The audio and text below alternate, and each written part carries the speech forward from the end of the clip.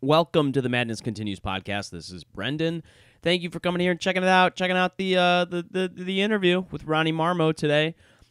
This guy is so freaking talented, man. He's a real delight. The show, I'm Not a Comedian, I'm Lenny Bruce, was completely fantastic. It was totally worth it. I encourage you to go check it out. I talked about it, I think, in the release last week. Everybody really should go take a look. And honestly, he was able to, you'll hear it in the discussion channel a lot, that I thought was truly artistic. I mean, the guy's a talent. And for not being a stand-up comic, he really kind of got a lot of, I think, what stand-up comedians deal with, and I think was able to really identify and understand what Lenny Bruce himself was dealing with. So the 90-minute show is intense. I mean, it's nonstop, and he's doing Lenny's bits. He's acting. He's telling the audience about Lenny's experiences, and a lot of this is just really powerful. So it was kind of interesting that Joe Montana was on the WTF podcast right before this. So maybe you came here from that, just searching Ronnie and the interview with him. He's a really talented guy and very nice. Being able to spend some time with me and talk about the role and how he created it was a real treat for me. I would encourage you, if you're in Chicago, if you're in New York, Los Angeles, wherever he takes the show on the road, I'm Not a Comedian, I'm Lenny Bruce, was a great evening. It was really, it really has, it's amazing that this happened, 50 years ago, but it's so relevant today. Everything that he's talking about and dealing with in the show, and his commitment to the part is truly inspiring. So anyway, I know that's a lot of lauding, but it really was a great show. So thank you so much. If you have the time, check out Funny Planet. Just released it. We've interviewed a couple of amazing comedians so far, Tumi Marake from South Africa and Ari Eljan from Iceland. And both of them were fun times, great conversations, and with funny people. So take care, and without further ado, here we go with Ronnie Marmo, star of I'm Not a Comedian, I'm Lenny Bruce.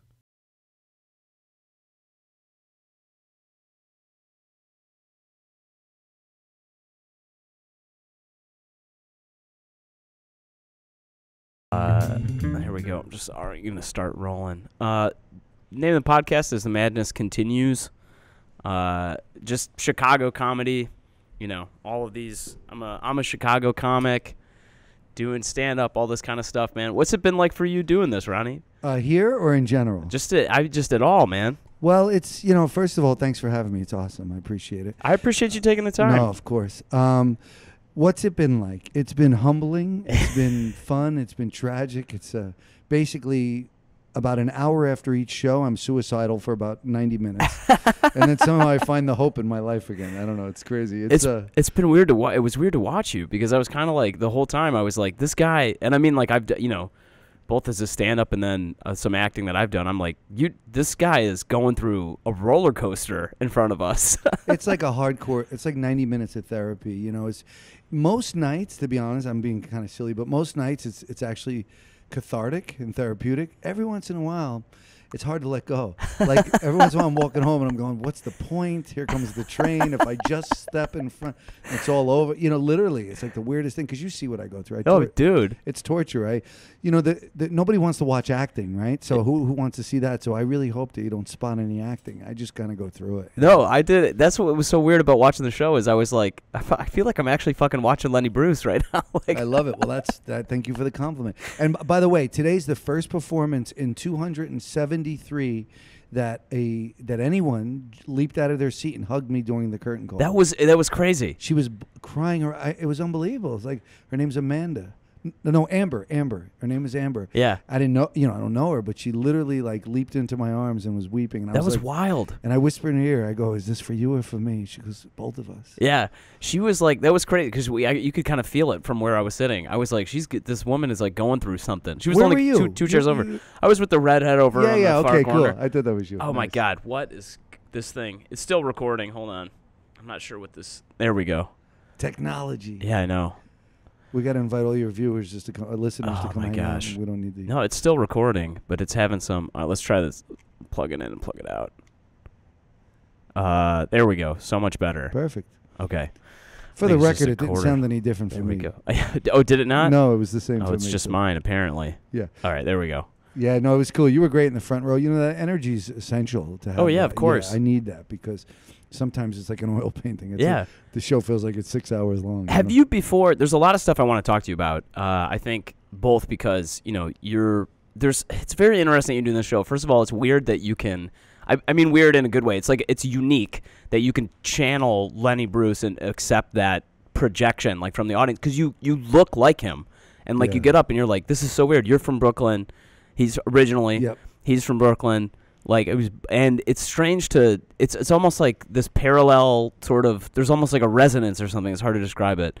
And I want to talk to you about that. I want to talk to you about your theater 68. I think great. Thank you for that. I really want to talk to you about that too, and sort of your passion, dedication, and performance, which came through in the show. One of the other things I want to talk to you about, though, just kind of before anything else, is this was very unique to watch because this is like a one-man show that you're acting, and I don't want to say you're clearly acting because you're channeling Lenny Bruce, but it's like you're an actor. But Bruce is like a comedian, and it's fascinating for me as a comedian to watch because I'm like, you're doing stand up in the middle of in the show, and I'm curious, what was that like for you as a performer to step into that world or away from doing? How did you handle that part of the show? Thank you. Yeah, it's a great question. You know, first of all, I have so much respect for comics. I mean, it's no joke. You know, so I don't pretend that I'm a comic. I understand that I'd have to bomb 20 times before I could call myself a comic. So I have such a respect for what you guys do, and a lot of my dearest, closest friends are comics. Yeah. So I'm always supporting them. I love them. And I'm miserable like most comics, so I think I fit right in. You know, most of it, you know what I mean? Like I hang out with Bobcat, you know, Bob Goldthwait. I hang out with Bobby like most weeks. Yeah. And like, you know, he's not going to make you laugh at lunch. I mean, these guys are all miserable bastards. Oh, yeah. It's amazing. He's incredible. But so he's a really talented director now too. Oh, very. That's guy. kind of where he found his voice in the last decade. I met him at New York Television Festival last year. Yeah, he's a good guy. Well, but you know, so the answer to your question is, I always had this respect for stand-up. I have always fascinated and daydreamed about doing stand-up. I'm pretty good with a microphone, and I've hosted a lot of charity events. I host things. People always say, "Hey, will you come and open up and do the thing?" My friend Mike Marino, I don't know if you know Mike, he's a wonderful comic, and Michael Wheels Parisi, who's been an opening act for Dice Man for about 30 years. Damn. So those two guys did a show and with another lady, they did a show, and I was on General Hospital at the time, and they were like, "So let's get Ronnie to open for us. Well, he'll sell some tickets, you know." So so I took it real serious. I went home and I wrote like 5 minutes. I wrote material, and I ran it past Wheels and Mike Marino. I said, "Hey, Wheels, how is it? How am I doing?" And they like, you know, tighten this. So I went out on stage. It was like 1,000 people. It was a huge house. My first time, I hosted the show, and I literally got a big laugh on my joke. And I turned to the audience. I go, I don't have fucking time for this. I can't get involved with this. Like, but I was addicted. You know Suddenly what I mean? you get it. Yeah, because I was like, no. I actually went, oh no, oh no, oh no. I don't have time. So like that was as far as I you know, typical me fashion. I opened for 1,000 people audience. Yeah. You know, yeah. Typical me. It's not easy, but I was like, holy crap, this is amazing. So I think I have it in me. I think I can do it. And people do think I do stand up based on the way I handle the material. Yeah. But I don't know, man. I just don't have room for it in my life. I can't get involved right now. I tell you, you're a busy guy. I mean, you just heard you've got a lot going on. You were talking to somebody in the hallway after this thing. So I should tell for the listener, Ronnie just got off stage and did a hell of a performance. It was wild to watch, and you really do. I can understand why that woman was experiencing so much. Is that I even got in a couple points where I'm sitting next to the girl I'm dating. Like we've been together for a while, and she's like, this is so much shit that I feel like when Lenny and Honey's relationship and all this and the way that you're talking about it, and like it was just so fascinating to. I mean, I don't want to give away everything for the show. People need to come out. No, but you can talk about it. But it was like, it just, a lot of that channeled feelings I had or she was having. And then when you talked about stand-up, and you're like, Lenny's first, he's like, man, it's my first hit, like all this stuff. That's exactly how I felt, like when it hit me. And I think that it's funny to be a part of the Chicago community, the Chicago stand-up comedy community, what this is going on, because people have been like, what? Are you going to see the show? Like, what the fuck? This guy's not a comedian or all this stuff. My friend Bobby Hill came out and saw the show, and he was like, you guys don't get it. You need to come and see the show. Like, and he's the one who talked me into coming here originally. Nice. And like, yeah, and I was like, yeah, it's No, amazing. if you're doing comedy, you need to see the show. It's I really think you slightly do. insulting. You know, it's like you got to understand where this all happens. Well, yeah. You know? Well, I mean, I would say the stand-up comedy community is looking for anything to push against. So No, right. They're right. Anything to spend a few bucks on. Right. I understand. No, I know. I understand. But they need to come see it. I mean, if they're not going, it's like me not going to watch Pacino and De Niro's early work. Totally. It's the same yeah. thing. What am I doing? I completely agree. I really think everybody needs to come check it out. Well, and thank you. To which is why I was really stoked that we could do this, because I'm gonna push this out hard coming up this week. But Thanks, pal. But the other thing I was gonna say is, you right off the bat, I mean, and we don't have to dive too far into it, but you get into this bit where you're dropping, I mean, the N-word. Oh, the infamous N-word bit. Yeah. And it's crazy to watch, because I was like, I'm sitting here, and as a comic, I'm like, people in the audience you can feel the reaction to it, even silently. Like, people are like, I feel the energy. It's Oh, crazy. yeah, you do. Especially the first two scenes before that. I did the opening scene and then Christ and Moses. Yep. And you guys were beautiful. I mean, I really kind of had you on a string, and everything was going perfectly. And then it's like we hit a wall. You know? And it's like nobody wants. Like, there was a couple of guys who were willing to go for it, and I got more than usual. Usually it's silence. Yeah. But the bit is it's a lot, and it's. And I think it's a point well taken. And I think Lenny had great intentions, and it's the most anti-racist bit. You have to listen to the whole thing. Which is why I wrote that little preamble to it. Before I do the bit, I say, well, just listen to the whole bit. But we get people. Last week, a couple walked out. They got all Did mad. they really? Oh, yeah, it happens sometimes. Oh, my gosh. And if I see them, if the light's hitting me a certain way, I can't see. Yeah. But I heard some commotion, and then afterwards I found out. But if I see them in character, I say, no, don't leave. Sit down and listen to what I'm saying to you. Yeah. You're not paying attention. Yeah. I need you to listen and open your mind. I'm out of my mind. Yeah. I chase people out the door. No, but it's great, because I feel like that more than anything else, as a comedian watching that, I was like, I relate to this so hard, because there is a proclivity for audiences. We talk about this on the pod all the time, because I interview lots of different people, but I interview predominantly comedians, and we talk about it all the time, where it's like the audience, for some reason, and it's exactly what Lenny would talk about. The audience would react to the exact words he's saying versus the use of them in terms of the meaning he's trying to get across. And that's like the subtext of the entire thing. And I think it's like a real artistic moment to have, I'm as a performer, it blows if anybody's ever leaving the theater. But it's almost like a perfect artistic moment in the sense that it's like, this is exactly what this is about. Yeah, exactly. That means it's reaching people, and theater has the power to move people and change people and make you think, at least, and have a conversation. And so it's sad to me that couple got up and left. You know who's not offended by this bit is African American people. Yeah, they're not offended at all. In fact, there was a young kid. He was 21 years old, a black kid last night. His brother James is the house manager at the Royal George. And so I said to his brother before, I said, James, should I tell your brother about the bit? He goes, no, let him have the experience. And so he had the experience, and afterwards he's like, I can't believe it was incredible. Thank you. I got it. I got what Lenny was saying. I got it. And it was perfect. And I'm like, exactly. Like, they're not, it's the young millennial white people who Gen Z. The young millennials and Gen Z. I get it, man. They want to protect everybody. And my friends who are African American are like, we don't need your help. Thank you very much. We got it covered. You know? Well, that's we could go on a whole tangent about that, but like, there's definitely something about language and the reaction to it that I think is so fascinating about this. And like, you channel that really well in the show, and I think that almost more than any other reason, I think that and there's comedians who listen to this in Chicago who should come and see the show, because I feel like you, in that was when I was watching and thinking, this guy really kind of gets this, and I'm kind of amazed that it takes so much, like I just had a comedian on recently, this guy named Tristan A. Smith, Chicago comic, really funny guy. He's very vulnerable on stage, and he's willing to go to places and say things that make people uncomfortable because they're just true and they're difficult. And watching you do that, I was thinking, how does Ronnie? And I want to ask you this question: that takes a certain kind of bravery. Where does that come from, or how do you do that? Because I think if I had to do that bit.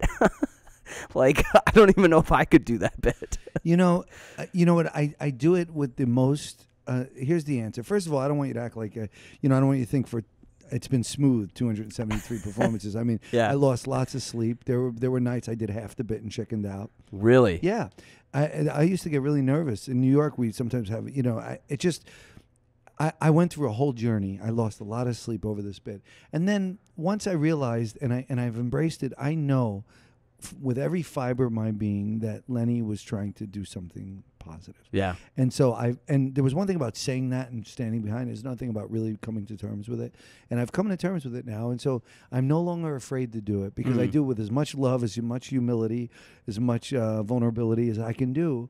And the point, and if they just listen, the point I make at the end about the young black kid wouldn't cry, if you call him, the point I make, makes me feel like, and just feels really honest and truthful to me because I feel that way. Yeah. And then I just added the line. It's not in the bit. I added the line, you know what word offends me? Segregation. Yeah. I heard Lenny say that somewhere else in another context. So I took it and I put it in there. Yeah. And I thought, well, that really closes it out pretty. Close up, that this is what offends me. Yeah. So we could all, we could give power words, and that word offends me. And so I think I have to do it. I think I have a responsibility to Lenny. Yeah. And to his foundation and his fans that, like, I can't put tape over his mouth again. Yeah. I can't be that guy. I'm in charge. I'm the one who's doing this. I wouldn't be able to live with myself. So, I know one thing as a performer. Usually when I'm in fear or I'm nervous or feeling vulnerable, that's when the magic happens. It's never when I'm heady or I think I know better or I think I know how it's going to go. And I'm very, very in the moment when I do that bit every night because I try to be as gentle and graceful as I can and still tell the truth. And to that end, I don't even know if Lenny would do that bit today. He was so smart that he just would understand that I shouldn't do that bit. I'll find some other way to communicate that. Yeah. But he did it, and I'm taking people back to the 50s and 60s. And we're going back in time. Yeah. It's fascinating because there's been a real, I think that there's been a real interest in that time period, and it feels interesting that this is so relevant, like, for right now, because there is a weird echo of, like, things that are going on. We've got this, like, quasi Nixon president, you know what I mean? But like with this, like, quasi strange. All these reasons I don't even have to go into. It's right. And there's a resurgence of Lenny Bruce right now. Yeah, with Marvelous Mrs. Maisel. Yeah, and also just other. I just keep hearing his name and seeing it. I'm very excited about what's going on. For Lenny, Lenny's sake and his family. It's just wonderful that. So I want to ask you. I want to keep talking about this, and I'm almost afraid that I'm going to ask you every question that every interviewer has ever. Don't worry, I'll find a polite way to get around it. Yeah, there you go. I'm pretty good at that. I'm just curious. In terms of, like, Chicago is like a landmark in terms of Lenny's story. So it's really appropriate that this show has done well here, I think. Yes. But I'm curious what, in terms of where you take this across the country. I think that there's like you've done it in a number of places, and I'm curious what it being this character and doing this show in front of different audiences has been like. Thank you. That's a great question. I'm happy to answer it. In Los Angeles, yeah, good one, good question. In Los Angeles, it was, they're not really known as a theater community, although I'm very proud of what we do in our theater company, Theater 68, and also there are about a half dozen great theater companies. So there's good theater in L.A. I think there's watered down theater everywhere, including New York, by the way. But there's good theater everywhere. So they were just happy I was doing it. So that went really well. And I was trying to find the piece, find my voice there. It really was the beginning. And so I didn't know what it was or what it could be. And it turned into something wonderful. When I got to New York, they're very savvy, maybe a little too savvy at times, where they come in going, I have to win you over. Chicago, what I'm learning is that, and by the way, I found my voice there too in New York.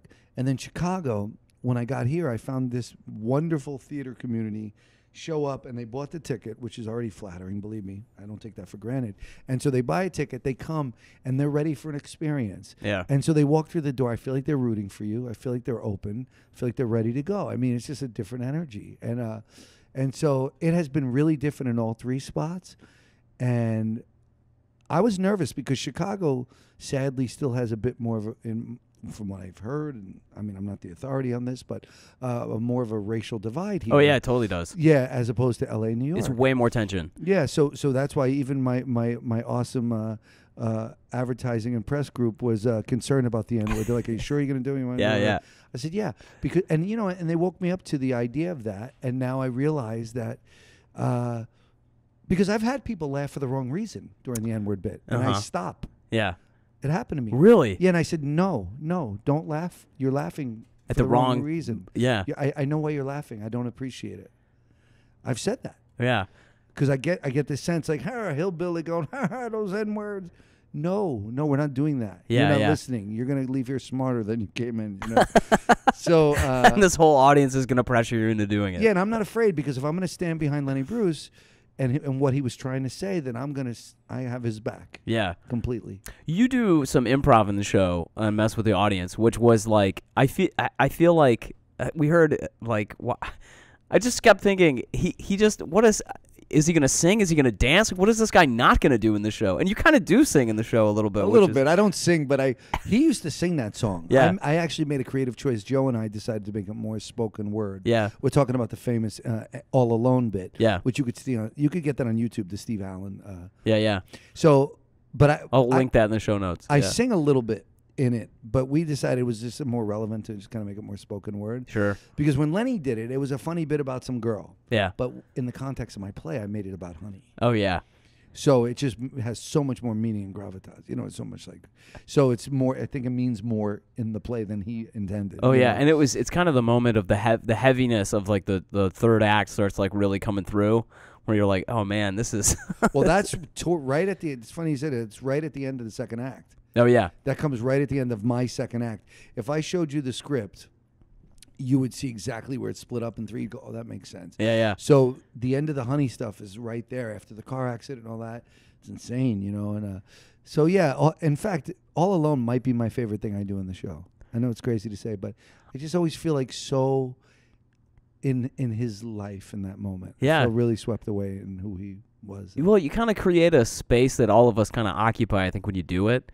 Like, and it doesn't sound strange to me at all. I think if I was acting the play, that might probably be my favorite moment it's too. It's heartbreaking to think that, the whole thing is really subtext because every word he's saying, he's feeling the opposite. Yeah. I mean, he's really, and he's really going through it, and he's, I don't know. It's a great bit. It's one of my favorites. I mean, it's like, it was one of the first things I chose to be in the show. I was like, okay, that's going to be in the show. I don't know where.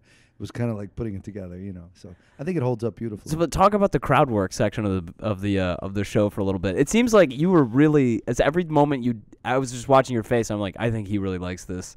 Like, and that's what I said about being good with a microphone. Like if you hand me a mic and say, Ronnie, we have to raise $20,000 tonight. I said, give me the mic. I'm going to take care of it. Yeah. So I'm pretty good with that. It's like a thing. I don't know what that's about. I'm really good at.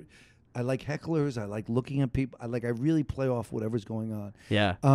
Some of that is scripted that you heard today, but certainly I leave room. And today I went off on a few tangents. So it's fun. It's I want people to really feel like. I want this show to be so overwhelming that when they leave, they go, I don't know what happened. Yeah. I can't explain it. And so I went through so much, and I want to come see it again just so I could see it. And people do come. This is your second time, right? Yeah. So yeah, and there was a lot of people here today who this was their second time. Yeah, that happens a lot. We were talking coming in. And like it was very fascinating to hear. I mean, it doesn't surprise me. I think that part of it is that you can't. It's interesting because I've been thinking about this a lot lately. Is what can theater do or what can stand up do? What are these things that can? We live in this world where like everybody's Netflix, Disney Plus, Hulu. You name it. You can sit down. This show has to compete with thousands of other things that any of these people could be doing with any of their time. And not only did they come and see it once, a lot of them, like myself, came and saw it again. And that's why, honestly, not to get too sticky, but that's why I leave every bit of my soul on the stage. Yeah. I'm very clear that people have other things to do and other choices. So if people like buy a ticket and then they get in their car and they drive down here or take a train, like I don't take that lightly. I think it's... Well, you were, even after the show, I mean, every single person is coming by and like taking photos with you and like and I was thinking to myself, I'm like, man, he is really given 110% of him to this and himself to this thing.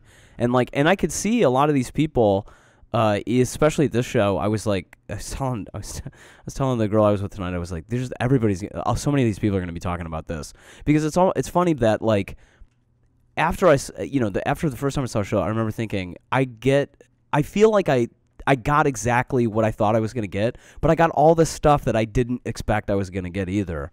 And that's the stuff that a lot of these people are going to be talking about as they're going to hold on. And I'm sorry for the listener if I'm being vague, but that's kind of why you got to come and see it. Well, no, it's cool. I mean, it's a lot. And you know what's beautiful about this show is that we go on such a ride. It's hysterical. It's tragic. It's heartbreaking. It's funny. It's deep. It's all of it. And it sometimes moves between those very quickly. Yeah, no, definitely. I take you on a ride, and that's why sometimes I don't get laughs with something that I could, because you're still stuck on a moment we had 2 minutes ago. Yeah. So I know that. And so that's why I've done it 273 times is because it's such a beast and it's so humbling that I've never nailed it yet. You know, I don't know.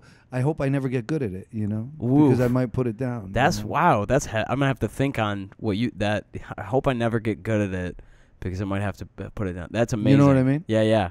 That's how I feel about this play. There are nights it feels like it's 5 hours, and there are nights it feels like it's 4 minutes. I thought that in the middle of the show. I mean, didn't want to because we were sitting so close this time, but I remember I was going to turn to her and be like, yeah, he's got to be. He's running a marathon, like, and he's not only running it, he's sprinting parts of it. Like, you know what's interesting? Whenever I come on stage, and I don't mind telling people this, I start the play dead naked on the toilet. I don't mind telling your listeners that. Yeah. Because it's like shocking. Lights up, and here's this dead naked guy in the toilet. Some people giggle, some people don't. People don't know what to do at that moment. Yeah. It's kind of like being the giggler at a funeral. You know, you see a dead body. It's like, they just don't know what to do. And so, but the reason I do that, and it's going to sound pretty deep, but this is my truth, is like putting that in the show the way I do it. I'm basically saying to the audience, I don't know if anybody gets this, but I'm saying to the audience, I'm here and I'm willing to be naked and vulnerable in front of you. Oh yeah. I'm willing, so please come with me, and you as well. Just open your mind and your heart and just have this experience with me. Yeah. And I literally, that's why I started that way, because I want people to go, oh, okay, so this is what's happening. Yeah. You know, and then you could see it gets very funny, and it's and you know, when people come in, it depends where you're at in your life. Like if you saw it again tomorrow, maybe you'd hear something new because of some situation you're in with your mom or with your girlfriend, or it's just things are always popping out of the play for people. Yeah. And you could be sitting next to somebody and they're having a completely different experience. That's what's great about it. I mean, that's what the woman who was in tears basically had to give you a hug when you came out. I mean, she was having. No, she had some visceral reaction. Yeah. When I was in court, I felt her energy. That courtroom scene is crazy, right? Yeah. And I felt her, and she was. I just felt her energy. Like, Yeah, you could tell. I felt her wanting to hug me, you know, Yeah. like jump on stage, which is crazy. That was so amazing that happened. I was so. Look at your face, man. You love it. I was so taken, you know, yeah. because it was so like genuine. Like she just couldn't not. She Yeah. leaped in and jumped. I on got a stage. new benchmark for how I can measure my stand-up set is if I get a woman to try to be like, like after No, the you show. need a woman crying. Yeah, yeah. If I could do that. Yeah, that's good. That's really. I mean, I made women cry for the wrong reasons. I'm stand-up sure. before. I have once or twice for myself. No, I understand. It's no, that was a hell of a thing. I really don't know what to say about Amber. She was amazing. So we have. I wanna shift gears. We're about 25 minutes in, and I want to. I know you got a ton of shit to do. No, but it's okay. I'm here, pal. I just want to make sure nobody's all right, waiting. let me actually do this real quick. This obviously the most professional podcast in Chicago. I had to replace the batteries on this damn thing. I love it. This is where I belong. See, I hope you never get good at this either. You might have to give it up. Oh my God, man! Call what a casual way to both compliment and insult somebody at the same time. That's my life. Are you kidding me? The other day I was like, you know, you are a comic, dude. The other day, like literally, it's like all these great things going on. It's my birthday. I'm getting all these calls, all this love, and then I get a root canal. I had to go to the dentist. I'm like, and that's my life in a nutshell. It's like just when you got the thing, they knock you That off. like you come out, yeah. You're like so. But that's okay. Things are going really well. Something's bound to happen. Exactly. Yeah. That's my life. That's so. It's like yeah. You're like it's like a Ziggy comic or something, man. You're bound to be a comic. So I was going to ask you about the Theater 68. The story of how this came together, where you had 68 cents your bank account. And you like that's when you got your like first gig in LA. Is that I got very inspired at 68 cents left. I was in LA, and to be honest, not to get too shticky or schmaltzy, but I was pretty lost in LA. I was like crazy. I was out there for a couple of years, and I had all these really famous friends who I knew from before I got there. Yeah. And they're like, hey, come live with us. And like I had this great setup. But I was just kind of like banging around. I didn't know what I was going to do with myself. And then I had 68 cents left, and I got this really big job, huge job. It was called Deuces Wild. Yeah, yeah. And I pulled together this group of friends, and I'm like, hey, just before I got it, I was like, let's meet on Monday nights. Let's do some scene work. Let's keep each other accountable. I can't afford class. None of you can afford class. Not to mention, I was in 2 classes that were like, it was like bad therapy. It Oh my wasn't God. it was like you could be in the wrong hands as an actor. Yeah. It's really dangerous, So there are some people who are meant to teach in this world, and there's some who, got one great credit and don't want to work at the macaroni grill. So they go, let me get 12 schmucks to do my class. To get together. You know what I'm saying? You gotta feel your feelings in But the scene. oh, come on. But then, there's value in that. I actually have a weird theory, and I won't get too far into it. I don't even think talked about it publicly, but I don't think you can teach. Don't worry. This is only 12 people. Well, good. That's good. I'm moving up. I actually don't think you could teach acting. Yeah. I don't believe you could teach acting. Yeah. I believe that you can teach somebody, if you have the right teacher who speaks your language, they can help you figure out some stuff about you and how to communicate material. But I don't think you could, like, you go to acting class, go, now I know how to act. Yeah. I don't know if I believe in that. I'm actually, I totally agree with you. It's so funny because I was just talking with, there's a guy who does a lot of stand-up, wrote the book called How to Be a Working Comedian.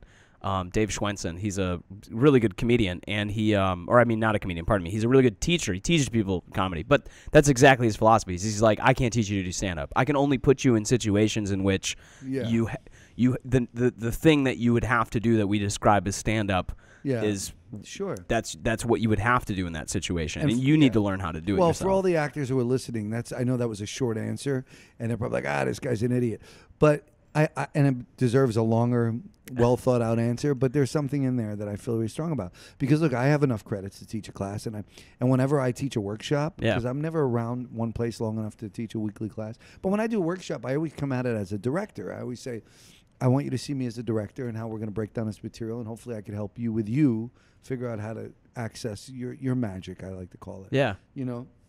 And so, but anyway, I don't know how we got there. It's fine. This is the whole point of this thing. Oh, okay. Well, like, how do you access? So, like, let's talk about. I mean, this is maybe going to go deep, but how do you access? When you're doing Lenny or something, like, how do you even when you were not necessarily when you're on stage tonight? I mean, like, but when you're even beginning to try to access that character, where do you find that inside of you? I mean, maybe that's too big of a question to capture in here. It's not too big. I don't. This is going to sound strange to people, but I don't do a bunch of prep. And about 5 minutes before places, I kind of just have a couple of one-liners from the play that drop me in. That drop me in. And then really the thing I say to myself before I go on stage, and then what I do for 90 minutes is, it's going to sound silly, but I basically just say, I ask Lenny and my mother to look out for me. Yeah. I ask them both to kind of help carry me. And then I say to myself as I walk on stage and sit on the toilet, I say, just nice and easy, nice and easy.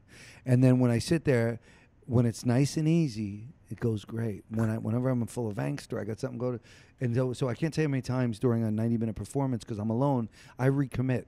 Yeah. All the time. Yeah. I'll think, that scene was horrible. Meanwhile, it's no different. Doesn't look any different to the audience. And then I was like, and there's no fucking place for you to hide, man. No. I just take a deep breath and I go nice and easy, and I do that. And when I'm really lost, the two things I do for myself, and I don't mean lost with the words, I mean I'm just not here. Yeah. I stop myself, and you'll never notice, and I just say to myself, listen to the words, and then listen to yourself.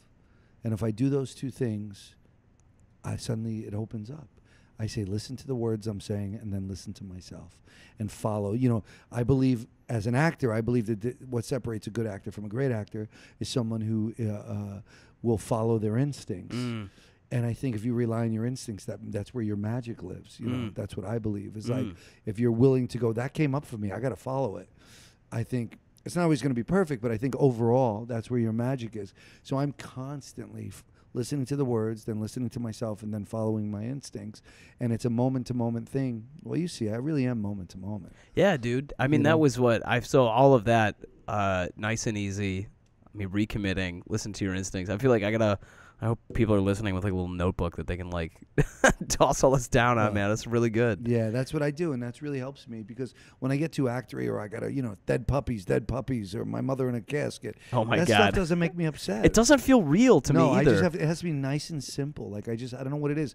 The less I do, the less I try to imagine, the more I'm emotionally available. It's the weirdest thing. Man, I have to leave myself alone, if you know what I mean.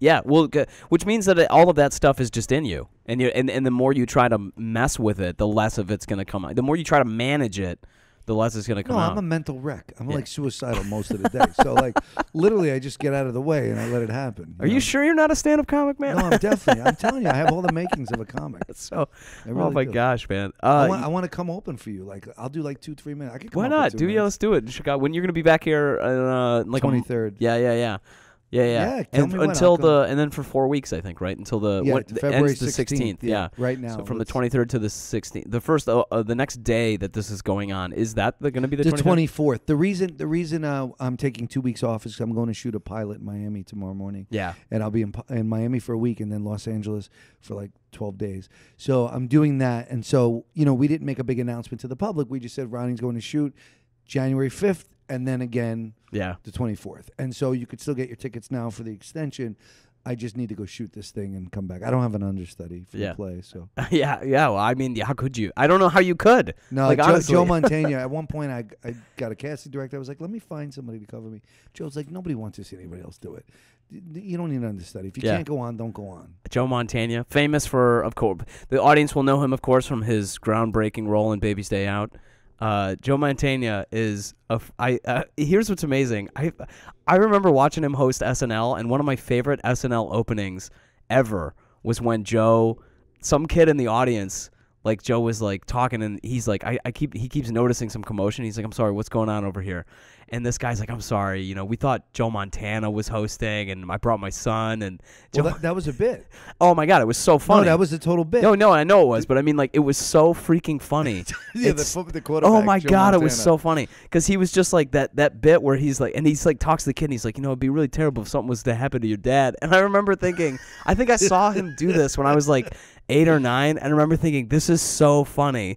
I know. Like, Joe's a funny guy. Joe, he's so talented. I mean, you've seen the play twice now. Like, the direction is beautiful. Yeah. And with a play like this, when I said before, like, I hope I don't get good at it, what I mean is, like, if you have an actor who's a little too artsy and a little too interested in his performance, and you have a director who loves to make sure you see his direction, this play could go really bad. Yeah. You know what I mean? Yeah. Like, I keep it moving. Joe and I shine up a few moments in the play that we find important. Yeah. But we earn those moments. It doesn't draw a lot of attention to itself at any given moment, which I think is this is exactly what you're saying. You understand? Basically. That's what I mean about getting good at it. Because once I start going, wow, you're really good in that scene, like, I think I got a problem, and this play may not work. Yeah. Because it could end up being like just a big, masturbation. For the wrong actor, you're sitting up there. Yeah. Playing with yourself for 85 minutes. Nice. I want to do that play. Well, if you do, I'll go to the play. I'll buy a ticket. That's going to be my new Edinburgh show this year at the Fringe. Edinburgh. They actually contacted me about this. Yeah. Are you going to do it? You going to do it? No, because I decided that I'm not going to pay. They have to give me $20,000 to bring my show there. Oh yeah. Yep. I mean, no offense, but like. Yep. I think that's, I will do that maybe with another project. But sure. This one at this point. It's yeah. Like, this is established. 273 shows, man. Yeah, but it's like Joe goes, hey, Jagoffs, let them pay us. Fuck that. We're going to go. They're going to call. We're going to ship us out there. We go. I wish he was my uncle. I wish he was my uncle so bad. That if I could see him at every Thanksgiving and tell him what I had going on, he could drop. He's everything you wish he was. Believe me, he's a really good man, and he's like my dad. He's like my dad, really. Oh my God, he's just so great. I imagined, I was like, it must have been so much fun just rehearsing this thing and having him around for this, and like, it just must have been a blast. It was, and he's funny. He sent me. He's really caught up right now in these emojis of himself. Yeah. And it's so funny. You guys see, he sends me these all day long. He's like, bet. Look at him. With his thumbs up. He sends me hearts and emojis. And he's so funny. One day I said to him, let me see where it is. I said, hey, Joe, he keeps sending them to me. I go, you look like an Italian Santa Claus. He does. Look at this thing. And then I sent him my guy. And then he starts crying. And then he said, he did something else. And I go, you're really cracking me up with these. And then he goes, he said whatever he said. And then I go, you know, you're a real banana. And he goes, and he gives me the who me. He's like, he's out of control with these emojis. So anyway, he loves it. He's one of the great guys. I've been trying to teach him how to speak text, but he hasn't gotten it yet. Oh my gosh! But every man. time we get, I'm like, it is okay, like dealing Paul. with your dad. It's amazing. He's so good. He's such a good. I mean, Hey Ronnie, how do I handle this? hey kid, what are you doing? Kid, what do you think? Oh my god, man. Yeah, I'm the kid, you know. That's too funny. So I want to get back to talking about a little bit the next thing I want to talk about was Kitty's foundation, the Lenny Bruce thing. yeah. That part of this, you get all these donations to Kitty's foundation, basically. Do you want to talk about that for a minute? Yeah, the Lenny Bruce Memorial Foundation is a very important foundation, and I'm on the board, and I'm very proud of that. Hell yeah, man. Yeah, it's great. And what you do is, what we do is we every ticket that's sold, there's a piece that goes to the foundation, but also she has the lennybruce.org website, and there's T-shirts, really groovy T-shirts, and we sell them at this show as well, and pins and all this cool stuff. And 100% of the proceeds go to the foundation. And what we do is we put people through rehab who don't have insurance for drugs and alcohol. So we've helped some people already. Yeah. And it really makes me happy because literally there are people in this country or in the world, I'm sure, who are not finding treatment because of money. Yeah. And so people need help desperately. And a lot of those people, just like Lenny, are known as veterans. Yeah. Well, and Lenny never found recovery, and it's sad. And so if you're looking for a gift for somebody, maybe you consider buying a Lenny Bruce T-shirt. They're really cool. They got the great quotes on the back. And oh yeah, and Lenny, I think, smoking the cigarette. Oh, it's really one of his great pictures. For a second, I looked at it and I was like, "Is this Ronnie or Lenny?" I love it. Well, Kitty and I are talking about doing a dual T-shirt with him. He and I. That's pretty cool. Yeah. So about the show, and I want to do like I always want to, I want to be a musician, even though I can't play anything. I want to be a rock star. Yeah, of course. So once again, I want to do comedian at heart. Oh, totally. So I want to do a concert T-shirt in like all the cities we do eventually, so I could be like, I got a concert T-shirt. Yeah. What is the next step? So okay, for this project, you have a ton of shit going on, but what for this project? No to Edinburgh. They couldn't write a check fat enough. But for this project, where do you see this going from now? You're gonna be in Chicago through the 16th, but then beyond that, where do you see this? Well, let's project see. going? I've made it very clear that if people want to keep coming to Chicago, I'll stick around till the spring. I can. Yeah. So let's keep our fingers crossed about that. But what's happening is we signed with this company called Columbia Artists, and they're setting up a tour right now. So that's cool. So they're calling around to every theater in this country, and they try to book us dates, and we'll go to places for a week, 2 weeks, a month.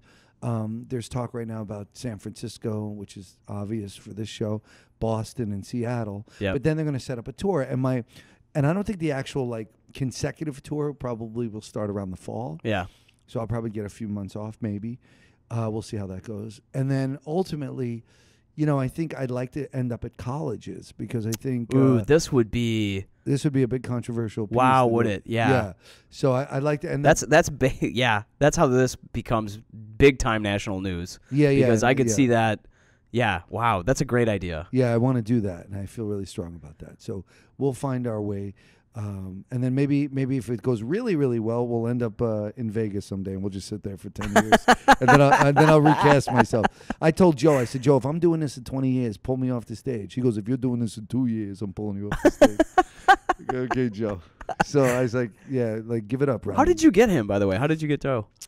About 16 years ago, I sent him a letter to a P.O. box. I found a P.O. box for Joe Mantegna, the actor. And I had a script I wrote called West of Brooklyn. And we ended up making the movie. And I wrote him this long letter saying, I'm an Italian-American actor, and I love your career, and I appreciate you, and would you consider giving me a shot, read my script and be in my movie, And 2 days later, he called me. He says, Joe Mantegna, I read your script. I think it's great. You want to have lunch? And I said, yeah, and we got together. And he goes, okay, I'm in. And that was amazing. Yeah, that's amazing. Really fucking, that shit actually works. It does work. And, people reach out to me, and I try to be there for them. I mean, I really feel like I have to pay it forward. I think that let me tell you this. I just want to flag this for everybody listening. It's one of the things that's been amazing and surprising to me. I just want to say surprising slightly because we live in this world where everything seems crushing and overwhelming and overbearing and it's difficult to do any given thing. But I'm launching another podcast called Funny Planet. I just like exploring stand-up comedy around the world. I've done comedy in Europe, Canada, the United States. Not outside of that. I really want to do it in Asia and Africa really badly.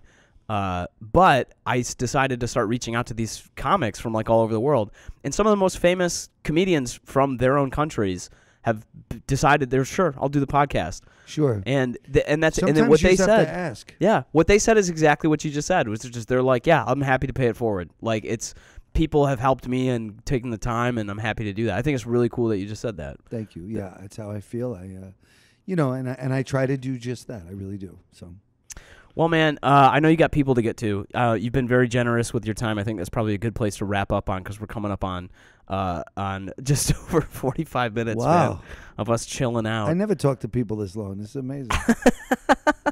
So anytime, listen, I loved it. I'm grateful that you had me on and that you saw the show twice, and it's an open invitation to you if you ever want to see it again. Well, I just want to say, for everybody listening, first of all, thank you so much. For everybody listening, this I really think you should, if you're in Chicago, you should come and see it. Obviously, whenever the show goes on the road, you should go see it if you're listening to this from outside of Chicago. And which we have listeners outside of Chicago also, but I say we like this is a team. I have listeners. No, outside you are of the Chicago. board of doing. Yeah. I do that all the time. I'm like, I got to talk to my board. Wait a minute, I am the board. That's so funny, man. The royal we. Yeah, but but if you care about free speech, if you care about First Amendment, if you care about stand-up comedy, if you care about the opportunity to say and do what you want on stage, if you care about the fact that if you make a living doing comedy, or someone is giving you any money to get to say what you want to say, you talk about paying it forward. Come pay it forward and see Lenny Bruce. I just exactly like what you just said, man. Just free speech and caring about it is what's fascinating. Is we live in a time now where it's like Lenny had to deal with the state and the state interfering with all this stuff. We live in a time that's almost even stranger in that like it's just this disembodied series of public judgments or something like that like no police are going to show up and tell you can't do stuff, but instead a Twitter mob is going to. No, the PC police. Yeah, that's exactly it. It's like it's a strange. I wonder what he would do in today's environment. Yeah. I mean, he would, but there's no way he would just let it pass. No, and that's what I think is so fascinating is like that watching the show and thinking like, man, and then you're encountering it just like we talked about while you're on stage doing it. So it's like the play is you're talking about a character. I mean, you say it in like in the program. The program is that it's Lenny Bruce may have passed away in 1966, but like he's still with us. Like this is still all the thing. I mean, it's like we're dealing with it right now. Yeah. And I mean, no. So if you see the show, you could sit here and shake your head at most of it, going, "Oh my God, we're still doing that." I mean, the whole thing with Christ and Moses, and the Puerto Rican people living in cages down at the border. Oh yeah. I mean, it's just like it's like.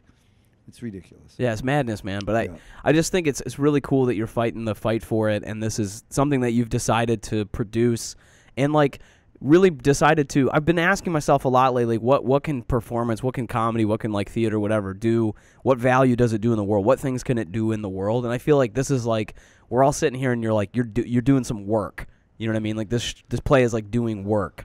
Yeah. And I really think that if you're listening to this, especially if you're a comedian in Chicago, you should absolutely go and see it. So I appreciate that, and I hate when actors or people actors or comics say, "Well, it's not brain surgery what we do." No, it is in a way, because like I know when my mother was sick and she was a young woman, she died of cancer at 53. I remember when she would listen to her favorite music or she watched her favorite TV show, she went away for a while. Oh yeah, like she had no pain. I watched with my own eyes, going, "Oh, she's watching All in the Family, laughing her ass off." Oh yeah, and she was okay for that time. Yeah. So what we do is important. Yeah, it has a purpose. And so I don't like when people like diminish it. And same with stand-up. It's like it's important. So embrace it, and it's important. It's healing. Thanks, man. Appreciate that. Yeah. So just to remind everybody, this is at the Royal George Theater on Halstead, just by North and Clybourne. You can get off of the Red Line, North of Clybourne. Right across from Steppenwolf. Yeah, man. And if you want to check out more and go down a little bit of a rabbit hole, go to lennybruceonstage.com. Lenny Bruce on Stage, and that's where you get the tickets, but you also will see a bunch of videos, read all the reviews. We've gotten many love letter reviews here in Chicago. Yeah, by a lot of really like people who know good shit, and are saying it's good. So I feel like it must be very satisfying, by the way, to like whenever you get that kind of stuff. Once man. again, I really can't give it too much attention. Yeah. Because I don't want to get good Let at it this. get it. So Man, this is great. I'm grateful, but I don't have them hanging on my wall in my apartment. You know Yeah. what I mean? I don't go. I don't read myself quotes of myself. But I'm grateful. But it's better than the bad ones. Although we did get one shaky one in Chicago, and that was the one I posted on Facebook. Oh, and that's so great. And guess what happened? We started. It actually was very serviceable because people wanted to debate that. I know I've been like I'm like trying to wrap this. I've been right, trying to wrap wrap it this up, but like, yeah, dude, I just want to. You have a great time. Take it easy. Thanks for sitting down with me. Anytime. Take care, Ronnie. Thanks, pal.